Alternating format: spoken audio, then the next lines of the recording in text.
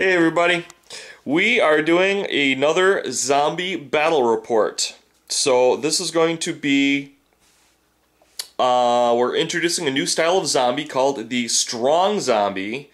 And strong zombies excel at ripping down barricades. So I've got some scratch-built barricades around 3 buildings, and the premise of this scenario is there are 2 openings per 1 human. Each is barricaded, and the board is going to be inundated with 4 groups of zombies coming onto the board, and 2 zombie piles for generating new zombies. And the zombies' goal is obviously to tear down the barricades and destroy the humans. And the humans' job is to hang out until round 8, in which one of these 3 buildings, a helicopter is going to land on the roof, and all they have to do is get up the staircase to safety. So that is the general premise of the game, and we are working with 4 characters. We have, let's see, over here in the light blue, this is Guido. Gotta get Guido in here.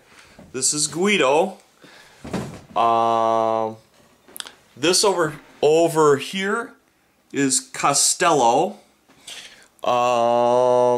This is Abbott, so it's Abbott, Costello, and this is Shep over here. Shep's got a flamethrower, and we'll cover their weapons in a second. But that's what's going on, and we'll go right into round 1. Talk to you later. Bye. The wife isn't happy.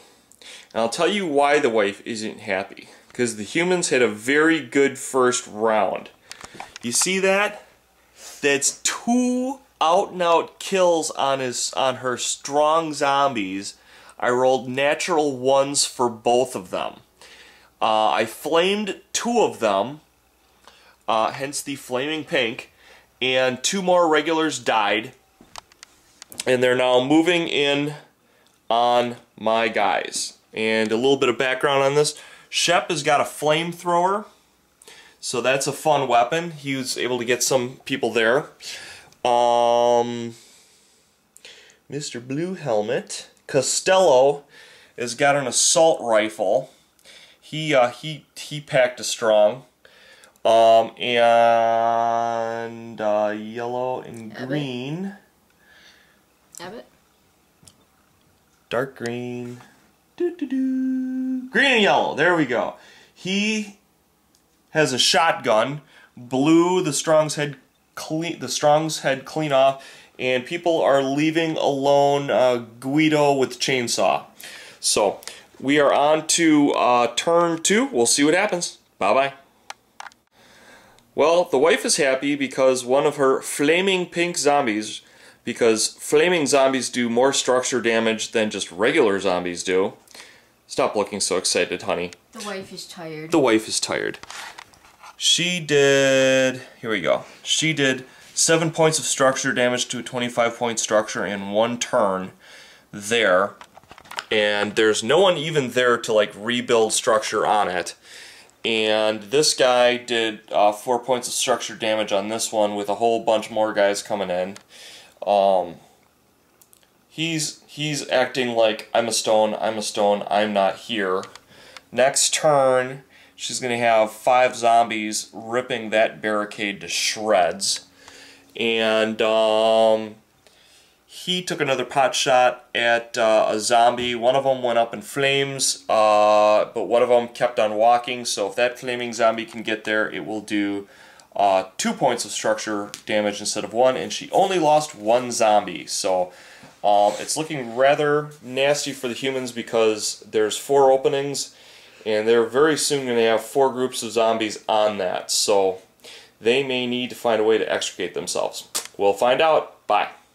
Turn 4, and the wife generated a... No, this is about right at bottom of 3. We're going to start 4. Okay, we're going to start 4. She generated a strong, which is very nice.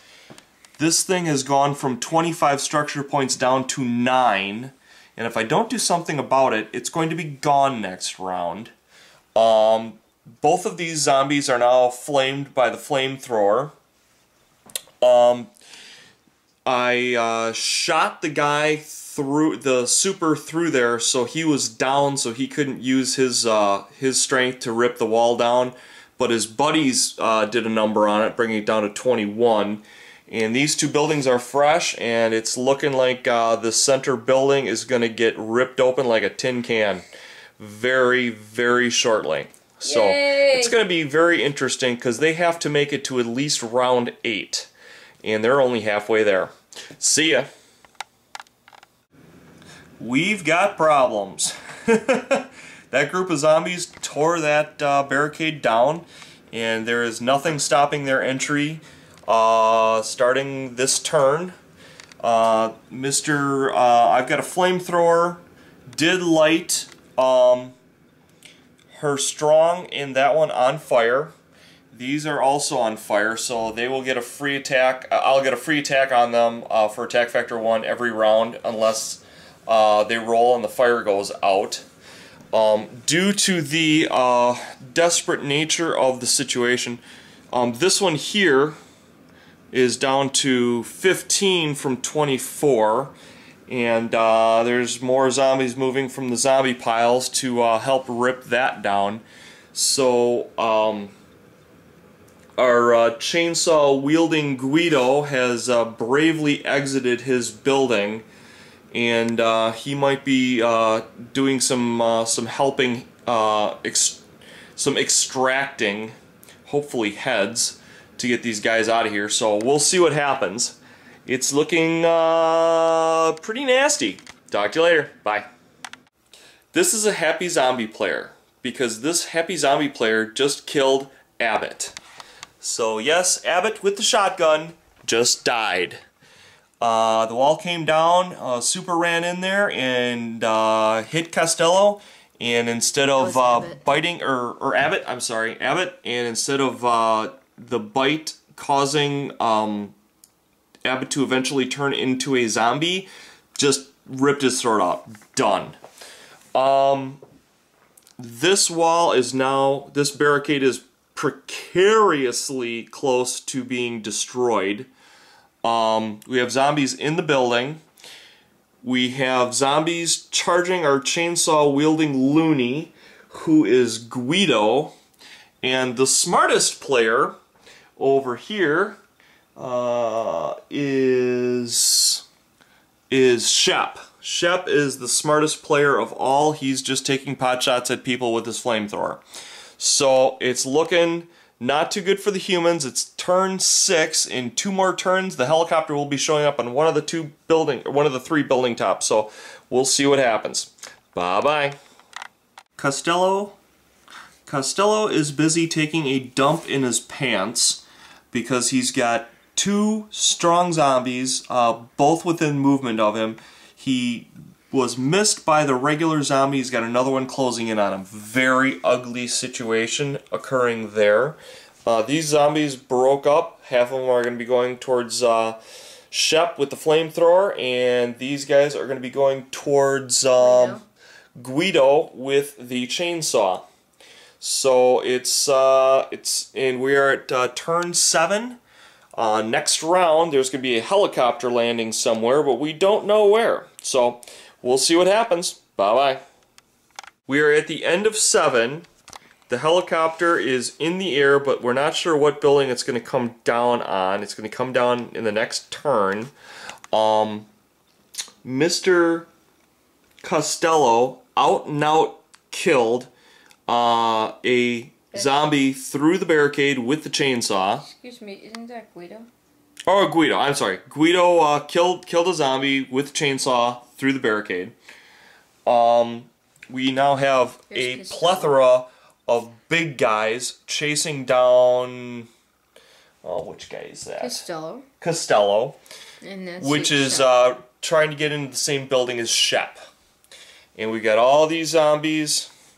All these zombies moving towards that building, and all these zombies are going to be ripping down that door, and all those zombies that are going to be ripping into that building. So it's looking pretty impressive. Lots of death and destruction's occurring. So we'll see what happens. Bye-bye. Well, the helicopter showed up, and guess which building it showed up on? The one where there's no survivors in it, of course. So now I've got to fight my people out of their buildings and try and get them up that staircase. So this is going to be really ugly. So I don't know, maybe it's just I don't know, government operator flying the vehicle. So we'll see what happens. Bye-bye. Okay, in an act of pure insanity, desperation, Guido drops his chainsaw, so he's got no weapons at all, but he's got his maximum movement. So he is running around with no weapons because he sees a helicopter on the top of that building, and he's going to get there. Hopefully. We'll see what happens. These two guys see the helicopter land on the building in the middle, and they're going to make a run for it to try and get in here and up those stairs before the zombie hordes can get on top of them. So we'll see what happens. Bye-bye. Well, Shep got eaten by a flaming zombie who got some nice little added attack factor for being on fire while he bit him, and then I rolled to see if he got his the bitten roll or the dead roll, and ripped his throat out. He's dead. So he's going to be fighting through the barricade to try and get up the stairs to the helicopter. He is at the barricade. He will be moving through the barricade to get to the helicopter with this group of zombies attacking him. So it's rather interesting how they're all like around the building. So we'll see what happens. Okay guys, Costello makes it onto the helicopter. This guy right here. So he actually survives. However, Sarducci was 1 inch short of making it there, and there was only one zombie who could actually make it to him, and that was, unfortunately for him, a strong. So we're looking at a zombie who's going to be taking on Costello to get on the helicopter. So no, it's Guido. Or Guido. So give me a roll of 13s or less to attack Guido. 3. 3. So he gets Guido. The question is it a kill or is it a bite? 2. Guido's infected. Unbelievable. Okay, so Guido is going to make his attack roll, which is a whopping attack factor of 1, to try and get away from your zombie and get on the helicopter. So, yeah. 12. He rolls a horrible 12, and he will get an attack of opportunity on him. So give me another roll again for 13s or less. 15. 15s or less. So basically, Guido makes it onto the helicopter, but Guido is a zombie. So I'm not sure how to rate this game. It's got a very interesting ending, though. Hope you guys enjoyed it. Bye-bye.